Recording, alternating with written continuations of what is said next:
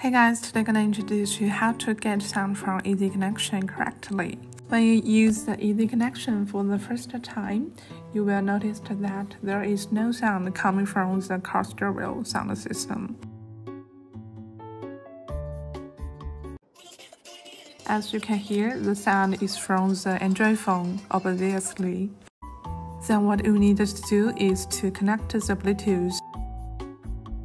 Using the car stereo Bluetooth to find your Android phone Bluetooth will be more easier. Ensure the whole process of connecting the Bluetooth and the Android phone via the original data cable is correctly.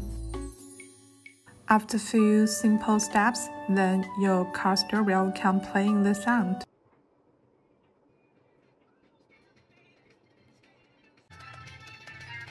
Now the sound is from the speakers in your car. Thanks for watching and we are Binize.